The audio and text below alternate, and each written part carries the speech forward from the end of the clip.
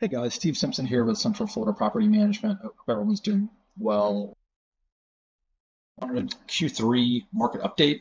It's our second one, Q3 2024 market update. So let's just get into it.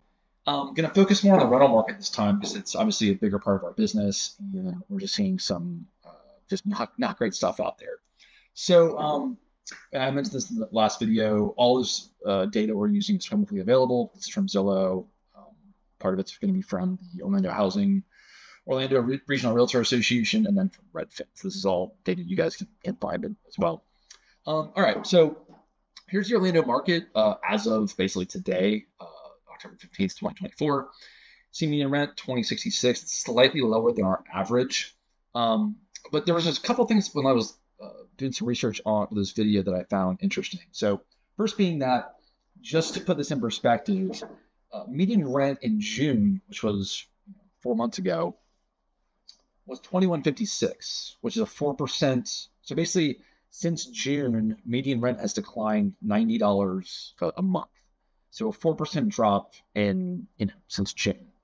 That's pretty substantial. I mean, if you consider that when the market was going crazy, we were seeing 30 to 35% rent increases on an annualized basis. If you figure a 4% drop, and really that's like the end of June, so we're talking about call it 3.5 months. So if you annualize that, we basically be a 12% drop in rents if the trend continues. And there's reason to believe it won't, but it's pretty substantial. And obviously, as a landlord, that's not something we like seeing. I also saw this. If you filter by home type just for houses, average days on market 48. That is crazy. So we've been in business since 2010. Historically, we've had about 21 days on market. That's our normal time, which I think is actually healthy. I was going back. We don't have our data from Q3 yet, but our Q2 days on market was at 26 days.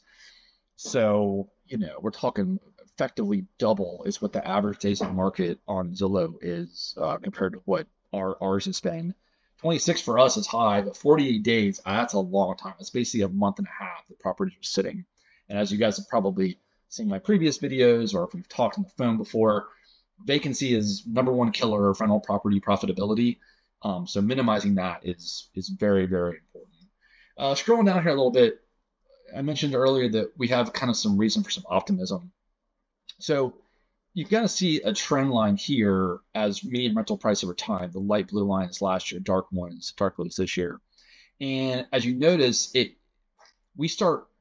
this year, it looks like prices started decreasing earlier than last year. So last year, it looks like price started decreasing, call it end of September. Here it started happening in July. Now, does that mean that we're going to, obviously, past performance doesn't predict future performance, but does that mean that we're going to see this upswing come earlier? Hopefully. And if not, and we had said at our staff meeting today, it seems like things are turning around a little bit. So maybe that is what it's telling us, is that basically, we just kind of front loaded a little dry spell in the market where there was about 2.5 months here until it kind of started moving up. Maybe we're due for that to pop back up. So who knows? Hopefully that's the case. Also notice this. Let me go back to the all property types. Typically, Orlando over the last, call it year and a half, has had a higher average rent than the median for the national. And it looks like it's just now that we're a little bit lower.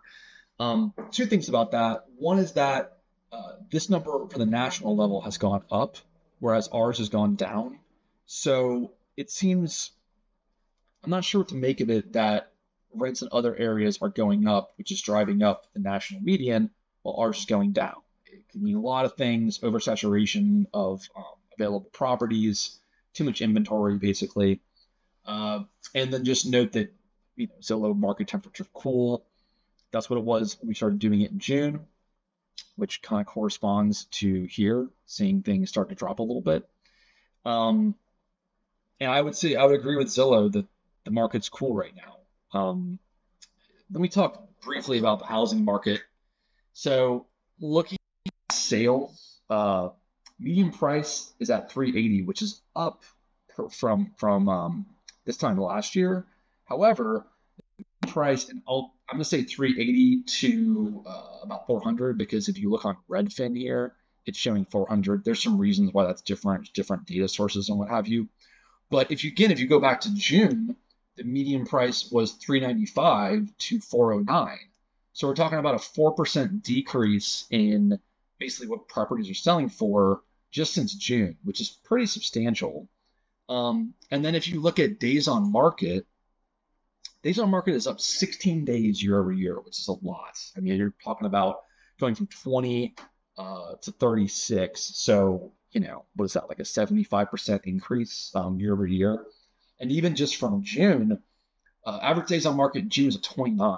So it's a 24% increase just from June. So prices are down, they're taking longer to sell. It's just a cooling market, basically, is what it comes down to. Real quick, also over here, inventory continues climbing.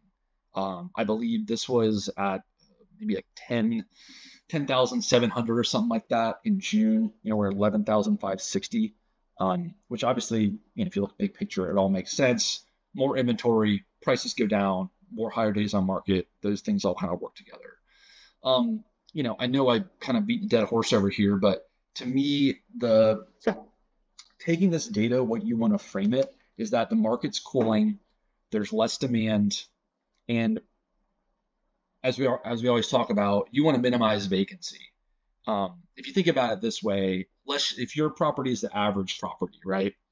And if 3 months ago it was 2156 and now it's 2066, it's in your best interest to get the property to this price as quickly as possible, assuming this is like the fair market price, because if it's going to rent for that anyway, which generally speaking, the market kind of sets the price.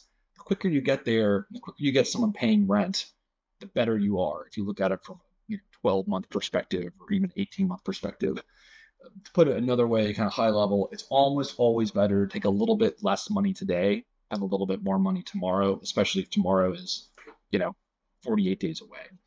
So we recommend all of our clients be aggressive with price drops. I know it's difficult right now with insurance rates and taxes, HOA dues going up, but as you can see, it's a competitive market right now. This is not 2 years ago. It is a renter-friendly market more than a landlord-friendly market, and rental real estate is a long-term investment. It's not a short-term investment. Thinking about this from a long-term perspective, just run the numbers. Having someone in there paying you rent, even if it's less than you got last year, is better than the property just sitting there vacant. Every day that the property sits there vacant, you're losing money. So I know from a emotional standpoint, it's a hard pill to swallow, but I would urge you to do a little spreadsheet on it and see how everything shakes out. And I'm sure you would agree that getting to market value as soon as you can and adjusting to get there as quickly as you can will help you financially in the long run in the big picture.